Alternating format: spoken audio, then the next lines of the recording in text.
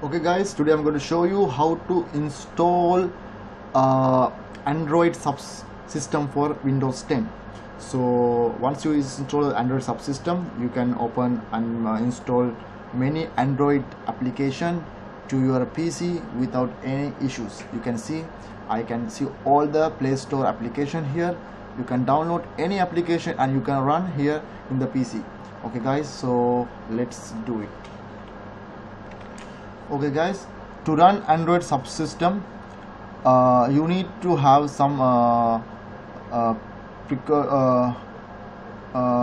these settings to enable, like Windows virtualization in the BIOS.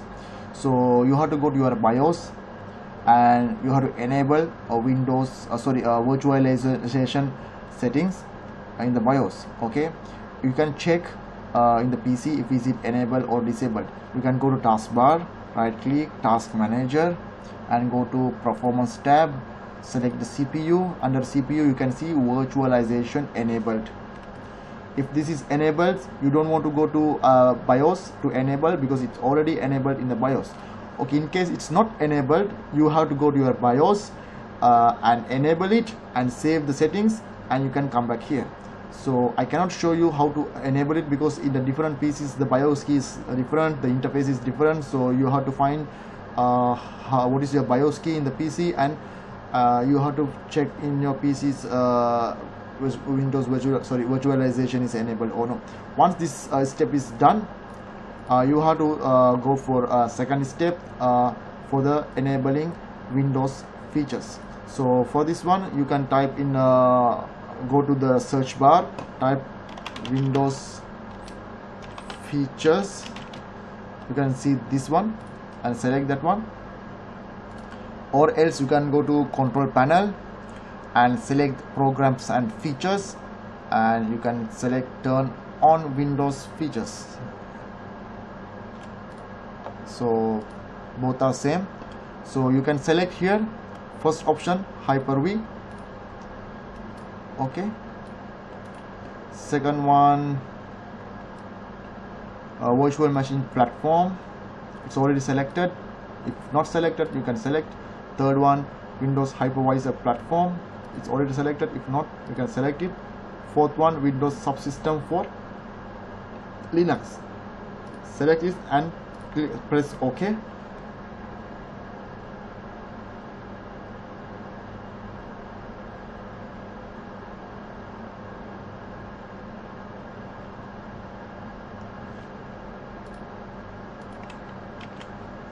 Okay guys, the installation is done. Once installation is done, you can click restart. So once restarted the PC, you can come back to the your PC back. Okay guys, my PC is restarted. Third steps to download WinRAR. You can go to Google. If you already have installed the WinRAR, you don't want to download it. So if you don't have, you can go to Google WinRAR, search, go for download and download the 64-bit one. If your PC Windows is 64-bit, you can download 64 one. If your PC is 32-bit, you can go for 32 one. So since my PC is 64-bit, I will download the same.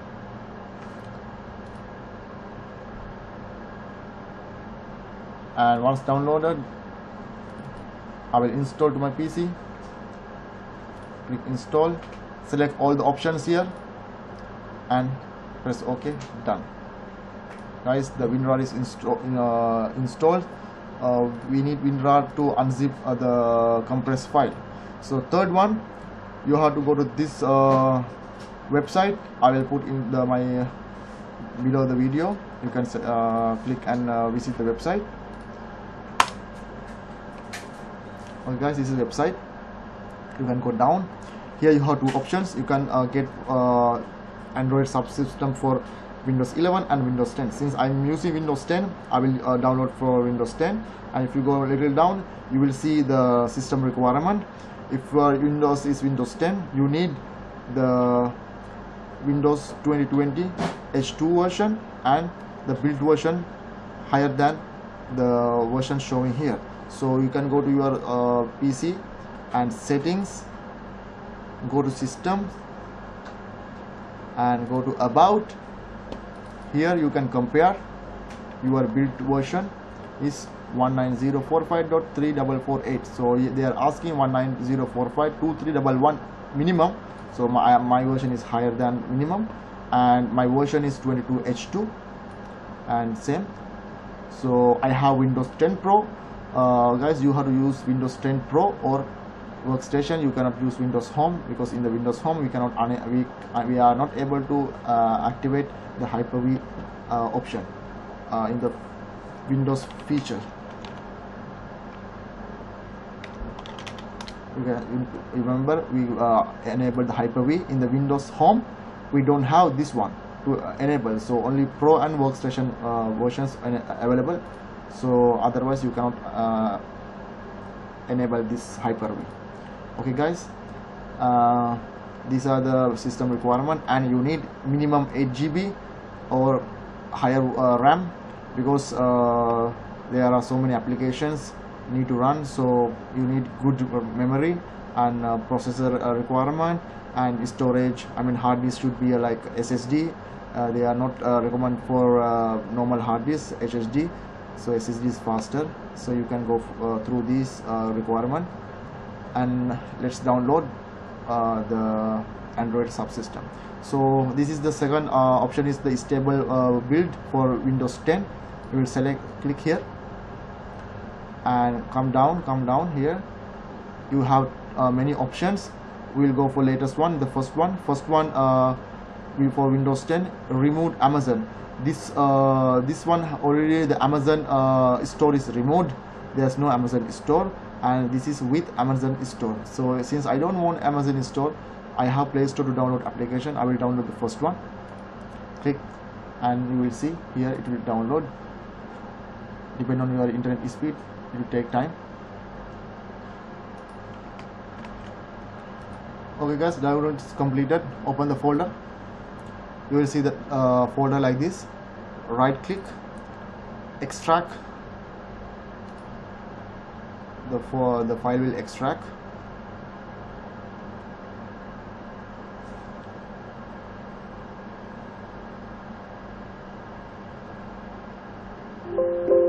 Okay guys, open the extracted folder and go down. You will see run.bat file. This is the file. You right click, run as administrator, let it install.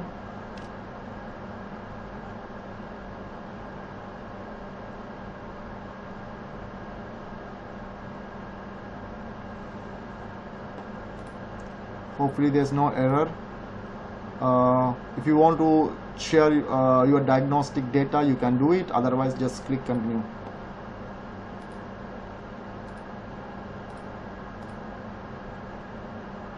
If there's an error called enable virtualization in BIOS, you have to run some commands, so I will share later in the video if there's an error.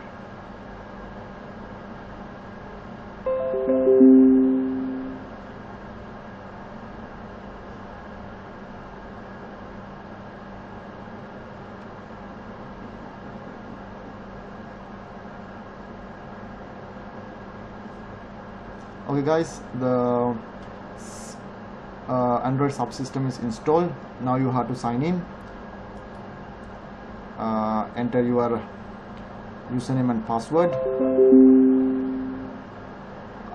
Email address for the Android. Mostly like Google account. You have to use your Google account.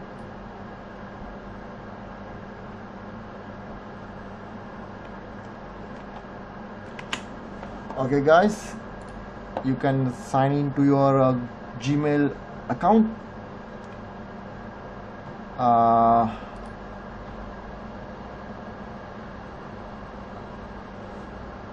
Do the required setup here to access the Google Play Store.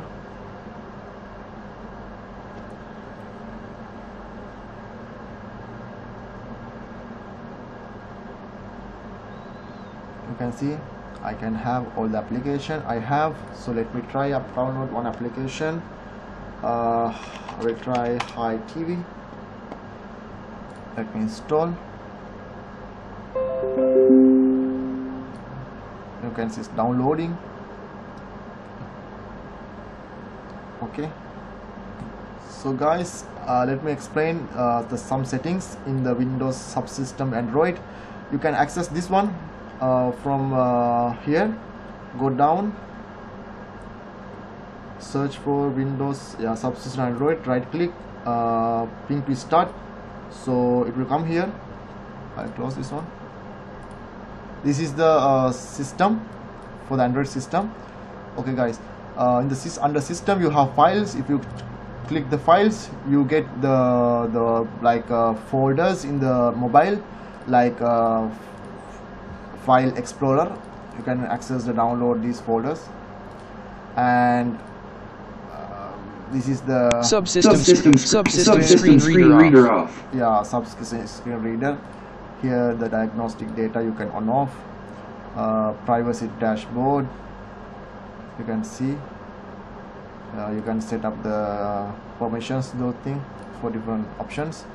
You can block and unblock the malicious apps. If you required, you can on. If not required, you can off. Any application you can install. So under apps, you have all the apps which you have installed. You can refresh from here. You know that just now I installed Hi TV, so you can click the three dots and open it. This is the application. Click allow. So there are some apps which I already installed before. These are the apps, so I had to reinstall because I deleted the Android Subsystem to show you guys. So this is the app, it's working fine. So advanced system, you have developer mode. You can on off just like a phone, and you can change the memory settings, how many GBs you need. You want to increase your memories, you can increase accordingly. What else you have? You have graphic performance, you can change. You have Windows focus. These are under experiments. You can access to local network, share folders. You can share your user folders. And that's it guys. This is the options. If you face any error, let me know. I have some codes which you can run if in case if you are getting an error called BIOS, the Windows virtualization need to enable in BIOS. So you have to run, you have to open CMD command prompt, right click and run as administrator. First run this command, copy, press enter, and try to restart your PC. Check if the Play Store is opening, if without any error. If you are getting you are getting error, you can copy this one, paste here, press enter, restart the PC, try to open Play Store or any Android application. If you are facing still the same error, copy this command, open PowerShell, run as administrator,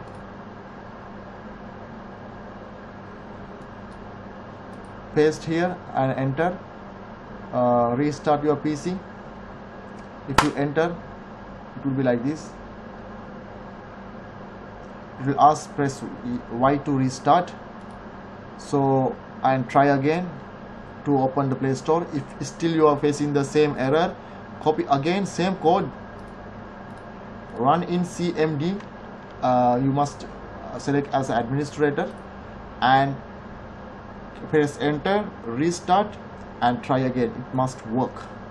Thank you guys.